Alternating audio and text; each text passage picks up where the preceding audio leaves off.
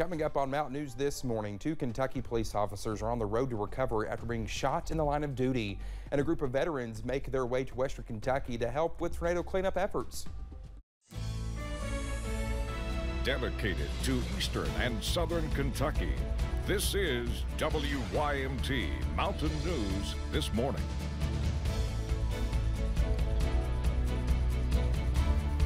Good morning. It's Tuesday and it's 6:32. I'm Dakota Makris. I hope you are up and at it this morning, because we certainly are. Let's take it over to Brandon Robinson, who, well, certainly has hardly anything to talk about. So I'm okay with that. Yeah, I'm perfectly okay with that. Yeah, I would agree with that. Because after the last, 8 weeks, that's a nice change of pace. Nice change of pace. All right, let's talk about what we do have to talk about this morning, and that's the camera network. We head over to US 119, US 23, going up Jenkins Mountain there, and you can see pretty quiet this morning. A few cars rolling up the hill there into Virginia this morning, including a tractor trailer. So we're going to keep an eye on that for you this morning. 19 in Moorhead, 18 in Irvin, and 17 in Monticello. Everybody else is in the 20s this morning, with Hazard and Logan, our hot spots, at 27 apiece. Forecast for today heading up to 49. Just a few clouds mixed in with our sunshine, and not as cold tonight as we only drop into the 30s for overnight lows. Dakota? All right, Brandon, thank you. Well, we continue to follow an investigation into a murder-suicide involving a 10-year-old boy in Lexington. Police were called to respond to shots fired at a home and found the pair dead when they arrived. The Fayette County coroner reported that both died of gunshot wounds. A report identified the boy as Landon Hayes and labeled his case as a homicide. The same report claims 22-year-old Tyrus Latham died of suicide. One neighbor says he used to play video games with Landon after school. He was like an ordinary kid. He would like to be around kids. He would just be to himself, but he'll be around his little nephews, cousins, and everything. Landon's family and friends held a vigil for Monday night to honor his legacy. Officials at a Kentucky jail say they are still trying to improve procedures as they deal with the death of a 6th inmate in 3 months. Louisville Metro Corrections released a statement saying that 36-year-old Leslie Starnes was found unresponsive by a corrections officer. He was pronounced dead Sunday at a hospital. Metro Corrections Director Dwayne Clark said he and his staff are working hard on examining their processes. He also said they are concentrating on mental health screenings. Well, 2 people were found dead inside of a LaGrange hotel Friday. Carbon monoxide was considered a possible factor after high levels of the odorless gas were detected by first responders.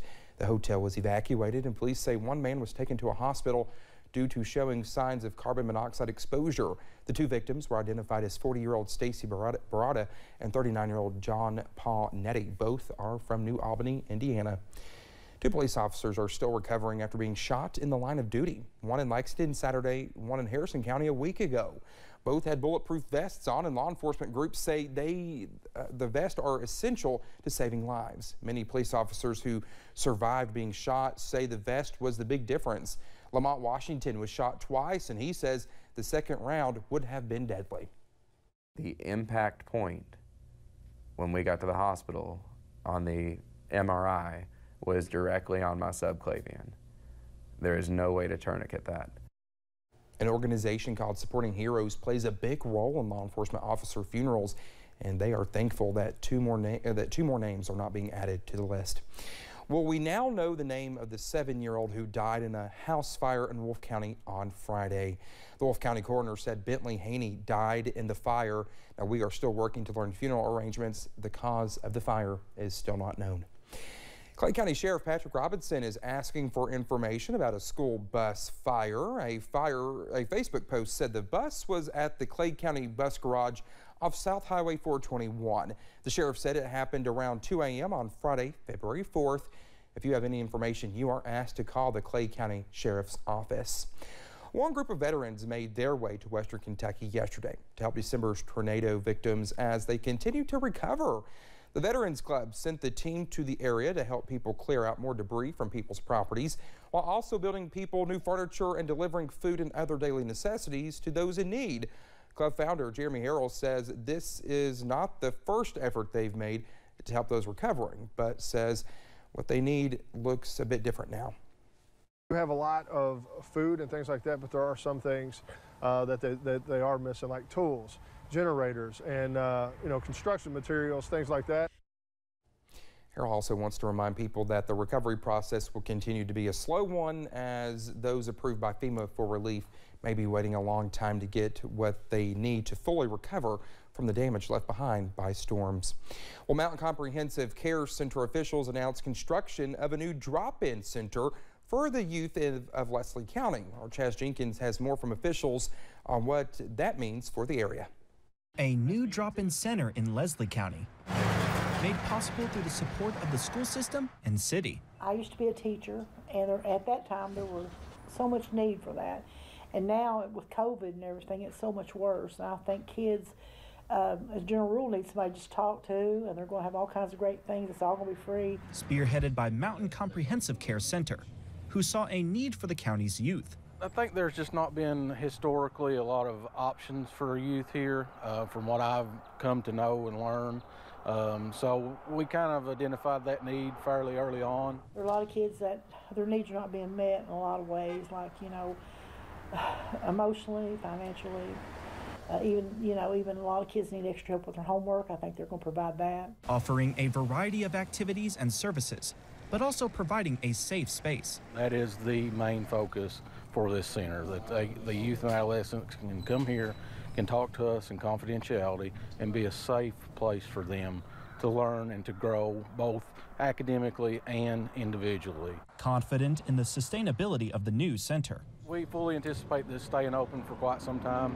We're committed to the youth and adolescents in Leslie County, the school board, and also the adults and families in Leslie County. Giving a safe haven for the youth of Leslie County. Chaz Jenkins, WYMT Mountain News.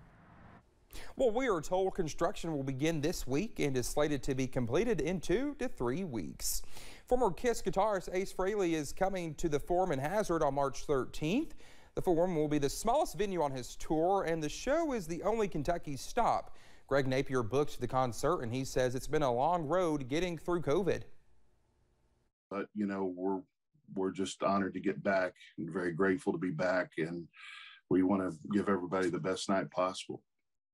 Well, he hopes the concert will kick-start a new concert season for the Forum. You can find more information on how to get tickets for the show on our website.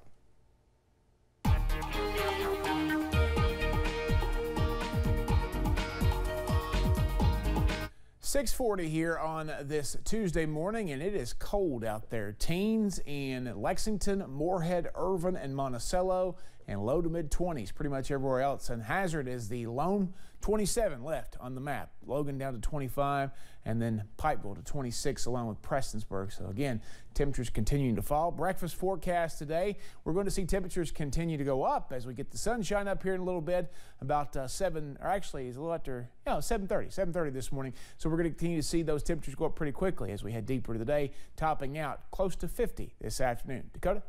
All right, Brandon, thank you so much. The time is 6:40. Still to come here on Mountain News this morning. A cathedral in our nation's capital honors the American lives lost to COVID-19.